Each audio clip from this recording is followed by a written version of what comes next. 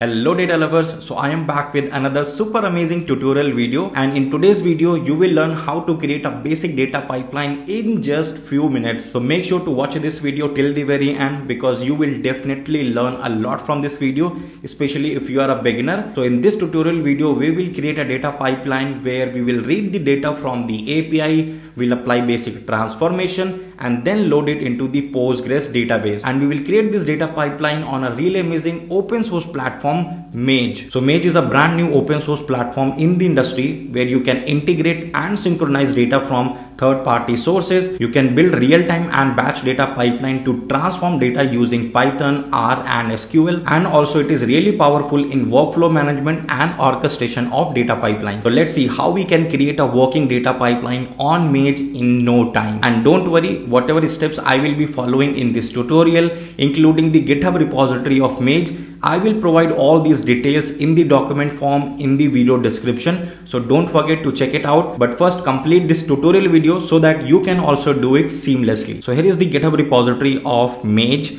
and if you go down here we will see the quick steps to install and set up 𝗏 on our local platform. So there are two ways, one with the help of pip, another using the Docker, and this is actually the recommended one, so I'll go ahead with this one. I will copy this command, and first you need to make sure that Docker is installed in your machine and it is up and running. So I have copied it and will go to the terminal, and in the desktop I will create one more folder, API to Postgres ingestion.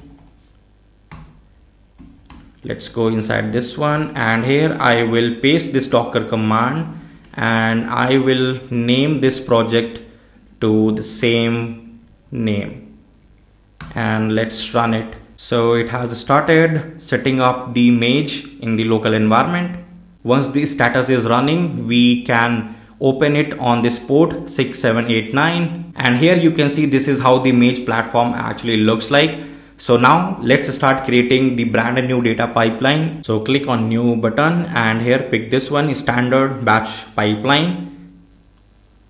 So this is how the interface will look like. So this pipeline will be having three steps. First is consuming data from the API, second applying some transformation, and then load it into the Postgres database. So first, in order to consume the data from API, we will be using the data loader block, and here we will choose Python, and inside this one we can see the option for API, and we can give a name to this data loader block, data from API. Just click. So here you can see the inbuilt template for the data loader, and this is the function where we can make changes accordingly and we can add many more functions according to our need. So here we are supposed to consume data from API, and 𝗏 has already hosted some restaurant related data which we can access with the help of API.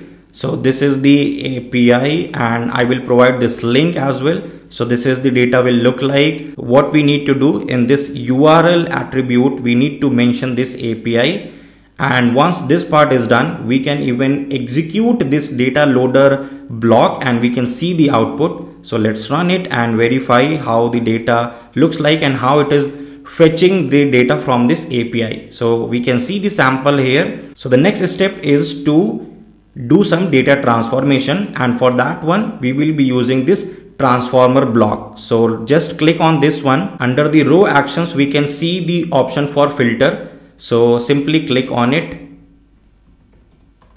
filter data, and click. So what I'm intended to do here, in the input data we can see a column named as rating. So for the transformation purpose, what I want to do, I want to filter out only those restaurants record where the rating is more than 3. So this is the main code block or the function where we need to write the transformation related steps. So we need to follow this syntax in order to provide the filter condition, and in order to apply different transformation, 𝗏 has different syntaxes to follow. So you can check those syntaxes on the official documentation page. Here is the link. I will also provide it in the video description. Rating greater than 3. So we have applied this one, and let's execute this transformer part, and here you will be able to see the sample data. Since it's a sample, just to verify and validate how it looks like, So this part is also done. Our data loader part is done. Transformation is done. So in order to load the data in Postgres database, we can click on this data exporter block, and here we will pick the option of SQL, means whatever data is coming from the upstream, simply we will query it with the help of SQL statement and will dump it into the Postgres. So click on SQL and name it data load to Postgres and click. So here we will see the options. So first option, the database type, which is Postgres, and here we will pick the profile as default, and in the schema we can mention Mage, and table name is an optional parameter here. If table you have already created in your Postgres database, you can provide that name and schema, but here we are going to use the Postgres database instance which has been hosted by Mage on bit.io. We have the credentials for it and we can use it. So let's go to the write policy. If you keep on appending the data in the target table, you can pick the append one, or else simply put the replace. It will be a sort of override. And now here we need to just simply put this SQL statement. So again, this is a different type of syntax which we need to follow in the Mage. You can read more about it from this documentation page. So let's say you have multiple upstreams and first you want to do some operation like joining it together, grouping, and then load the final data in the Postgres database. So these will be the names for those upstreams: df_1, df_2, and many more. And here we have only one upstream, the transformed data, which is coming from the transformer block, and we want to just dump that one in the Postgres. So we have mentioned this one, and now click on this one to check whether data is going inside the Postgres DB or not. Alright, so this is actually failing, and the reason is we need to provide the connection details. So the question is where to provide those details.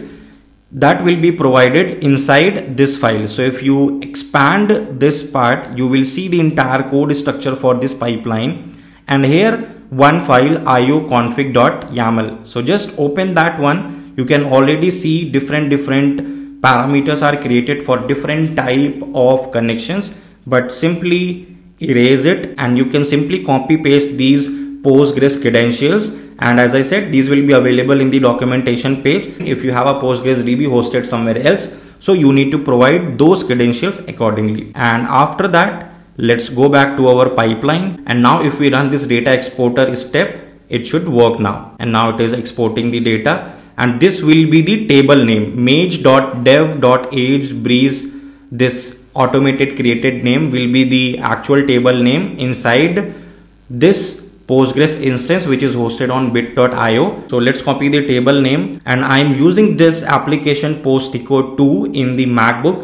So now if I replace this table name where we have loaded our data, and first if we do the count star and execute this one, so we can see total count is 3700, and originally the data which we had from the API, that is somewhere around 10,000 records. And now if we want to verify how this data looks like in the table, we can do some limit 10 and just execute it. So we can see the data has been loaded in the Postgres table. So if you want to check how this pipeline will look like after the completion, so this is the lineage of different blocks you will be able to see and how they are connected with each other. And here you will see an option to run this pipeline manually, or you can schedule this pipeline to run on different timestamps. So let's quickly run this and to show you how it is gonna look like. So here we can see the status, the pipeline is running, and we can click on it, and here we can see the pipeline has started executing. We can see which block is currently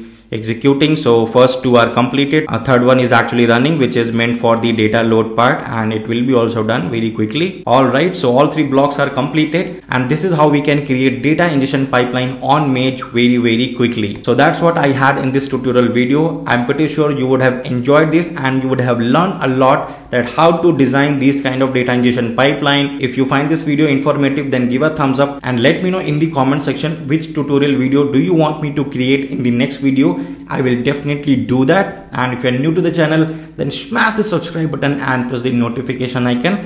I will see you guys really soon with another amazing content on data. Till then, just keep exploring data.